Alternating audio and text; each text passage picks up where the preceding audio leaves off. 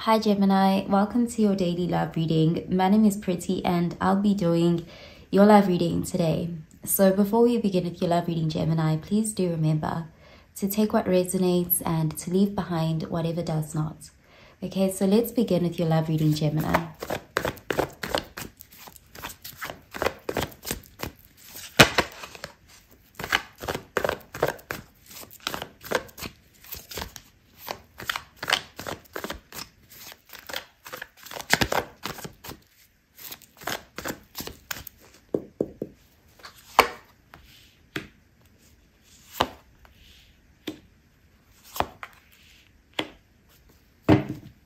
Okay, so at the bottom of the deck, we have the Three of Wands, and this is fire energy, Sagittarius, Aries, Leo energy. So this is a card of your ships coming in. You're finally hearing back from someone, or you're seeing progress in a situation that you've been patient with. Okay, so let's see what the rest of the cards have to say. Okay, we have the Seven of Cups, water energy. We have the Knight of Swords, air energy. And we have the Ten of Pentacles, earth energy. Okay, so there is someone here who wants to come towards you. They're rushing in. The Knight of Swords shows that they want to clear the air. They want to communicate with you about something. They are rushing. They feel like they need to do this quickly. But I do see there's something about you actually waiting on this person. You've been hoping to hear from them.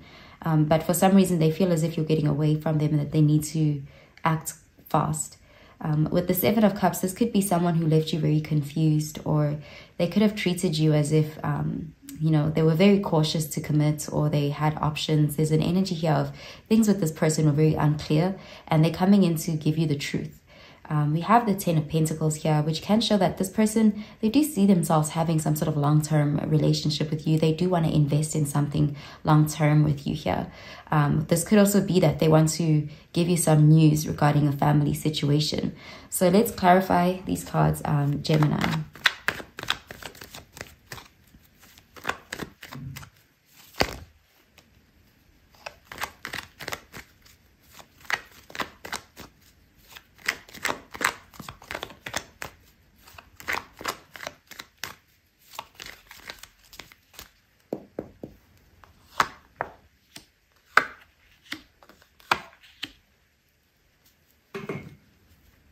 Okay, so at the bottom of the deck, we have the Eight of Swords, and this is air energy, Gemini, Libra, Aquarius energy. So there's some things that this person, they felt like at the time they couldn't give to you, or they couldn't open up to you. There's something that they held themselves back a lot in the past year. And it's because they had a very negative view of the situation or of themselves, and it was causing them to be held back in some way. But I'm seeing that they will be coming out of this Eight of Swords energy. Okay, so let's see. Okay, we have the Emperor, Aries energy, Page of Cups, water energy, and the Death card, Scorpio energy. Okay, so you could be dealing with someone who's very stubborn here, someone who likes to be in control with the Emperor energy there. And there's something about having to release control that makes this person very fearful with the Eight of Swords being there. But it's like, because they feel as if you're getting away from them, they feel prompted to take action. They feel like they need to give you the truth. Although there will be not too much emotion in this truth. It'll just be factual. But with this Page of Cups, this is someone who is hoping for a new beginning here. They do want an old way of relating to you to die. They want some sort of change to take place, a transformation to happen here. Okay, so I'm going to pull out an oracle card for you, Gemini.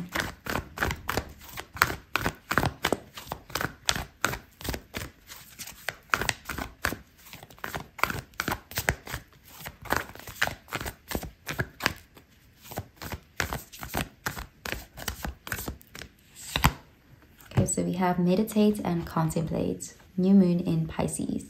Okay, so there could be, there's a lot that you're going to have to digest here. I'm seeing them revealing a lot to you, because with the Knight of Cups, it's someone who, the Knight of Swords, it's someone who held back so much that once they do start talking, it's a lot at once, and it can be overwhelming for you when you hear this person's truth. Okay, so I'm going to pull out another card for you.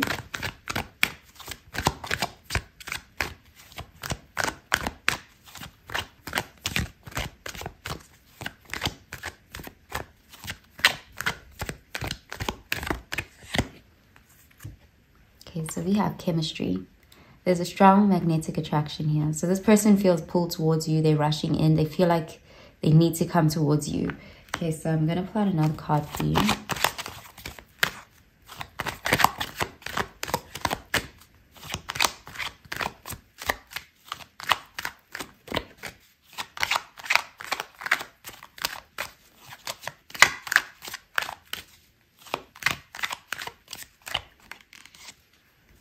Okay, so we have dangerous pleasure. The secret of reaping the greatest fruitfulness and the greatest enjoyment from life is to live dangerously. Okay, so someone is taking a chance here. They're rushing towards you. They're taking that leap of faith. It's particularly scary for this person because this is someone who likes to have control, but they're feeling like they're losing control in the situation. So they are acting quickly here. Okay, so I'm going to pull out a card for your advice, Gemini.